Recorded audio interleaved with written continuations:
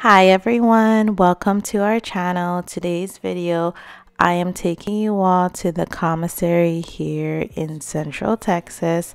Before I start the video, I wanted to share that this is a grocery haul collab. I want to thank Tiffany from Small Town 6 as well as Jessica Myros. They have been doing this grocery haul collab for the past year. And of course, with December being the last month of the year, it closes out this year collab. This is an open collab, so anyone from the YouTube community is able to join.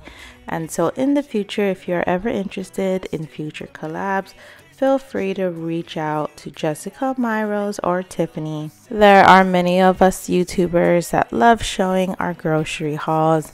And of course, we have a playlist for you to see all the videos of all the participants. So after you check out my video, don't forget to check out everyone else's on the playlist link below. The commissary is a military grocery store. And one thing I love about the military grocery store is the variety that they offer. They offer a large variety of products. And here I'd like to show you all of the German products that I had found in this commissary. In Central Texas, there seems to be a big German community out here, and knowing that there is an army base in the area, the army loves to send people to Germany, and so it's no surprise that a lot of people who do live out here who decided to put roots in San Antonio, that there are a lot of German foods here, and I'm just so happy to see the variety. My husband is German, he's German American, and he has always talked to me about different German foods that is offered where he's from in Indiana. Me coming from Hawaii, you don't see German food.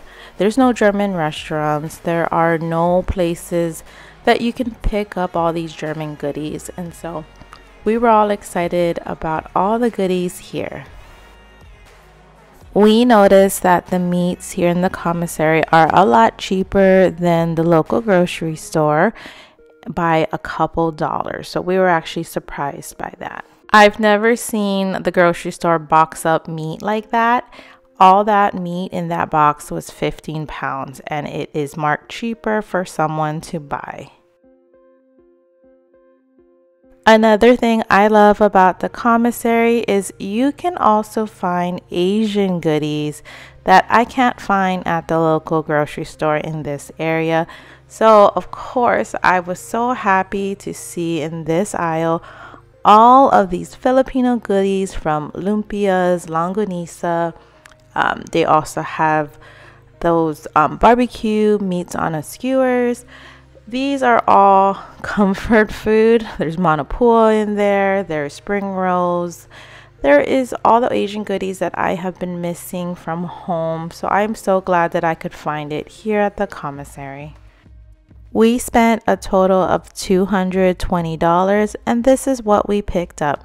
I picked up a good amount of Asian goodies because it is cheaper out here. I did get the siopao or manapua as I call it. We picked up shrimp shumai. We picked up this longanisa. It is cured pork sausages. We did pick up a thing of meat because it is cheaper out here.